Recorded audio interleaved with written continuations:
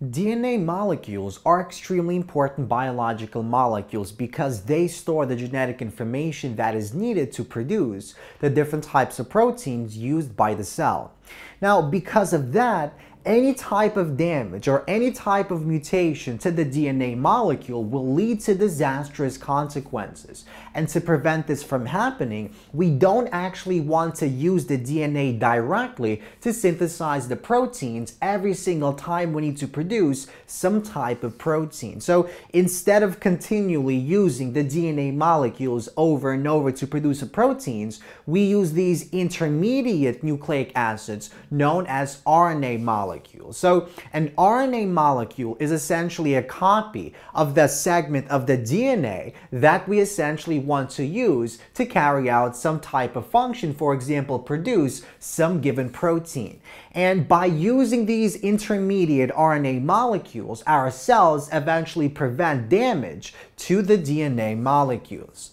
So what types of RNA molecules are found in our cells? Well, the three major components of the RNA molecules of our cells are the messenger RNA, mRNA, transfer RNA, tRNA, and ribosomal RNA, or RNA. And we also have trace amounts of other types of RNA molecules, as we'll see in just a moment. So let's begin by focusing on these three RNA molecules. And let's begin with messenger RNA.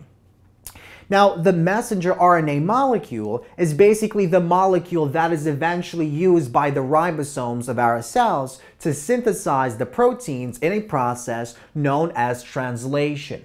So in prokaryotic cells, what happens is we take the DNA of that prokaryotic cell and then we transcribe the mRNA molecule, and then that mRNA molecule can be used directly to synthesize the protein or proteins.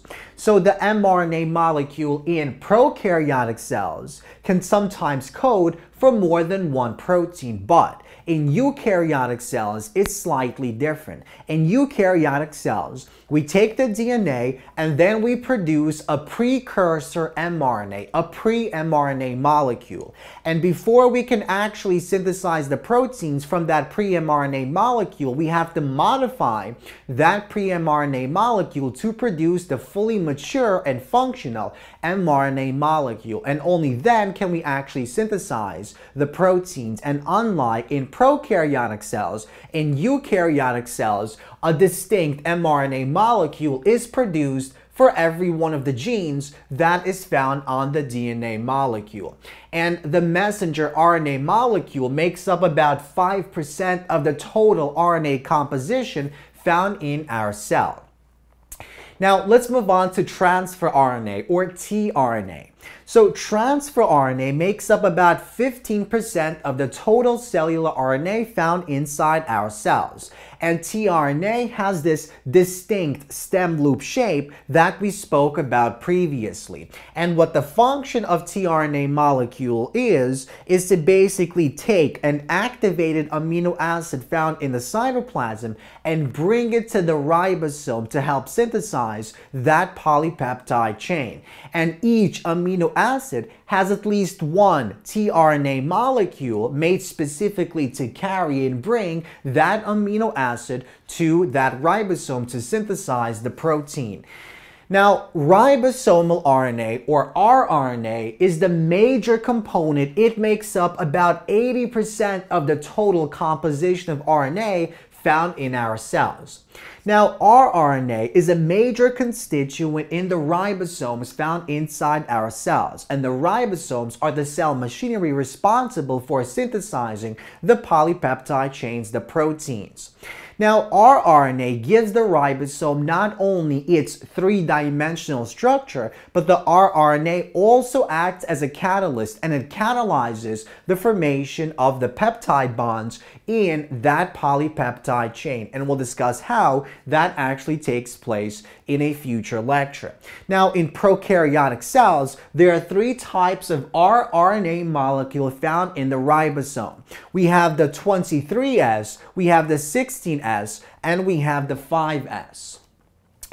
Now, in addition to these three major components of the RNA molecules found inside our body, we have these additional RNA molecules that also serve their own unique function and purpose. So let's discuss what some of these RNA molecules are. And let's begin with small nuclear RNA, or snRNA.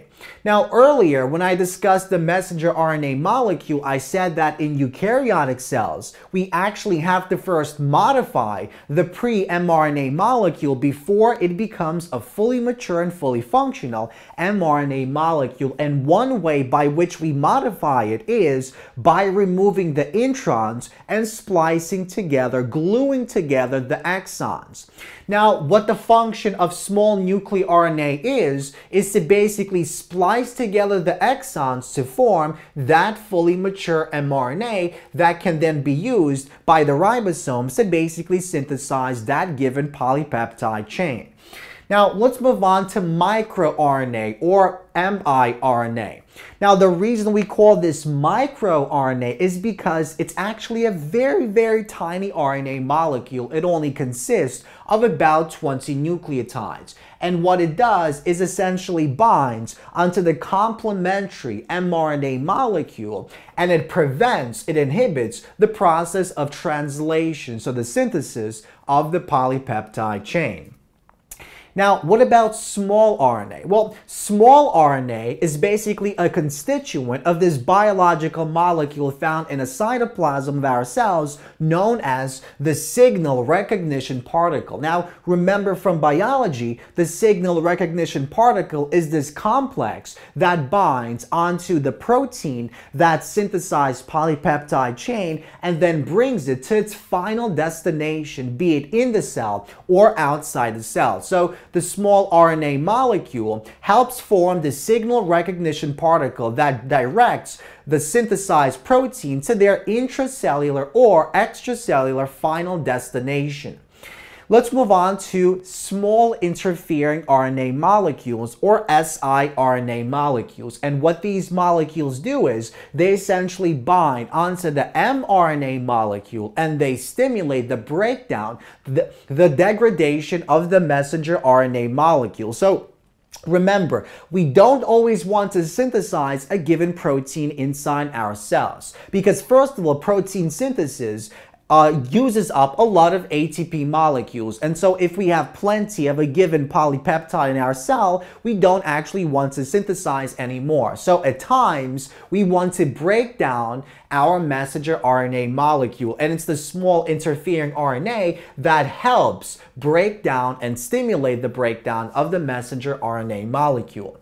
And finally, we also have something called telomerase RNA component. Now, remember, inside eukaryotic cells, we have these enzymes known as telomerase enzymes. And what telomerase basically does is it regulates the ends of our DNA molecule. So inside our cells, unlike in bacterial cells, inside our cells, we have a linear DNA molecule, and that means we have a beginning and we have an end. And the two ends, the sequences of nucleotides on the two ends of the DNA molecule, are known as telomeres. And every time we replicate our DNA molecule, those telomeres have to be regulated and controlled. And it's the telomerase enzyme that regulates and modifies these telomere ends. And so the telomerase RNA molecule is a component of this telomerase. And we'll discuss this in much more detail when we'll focus on the process of DNA replication. So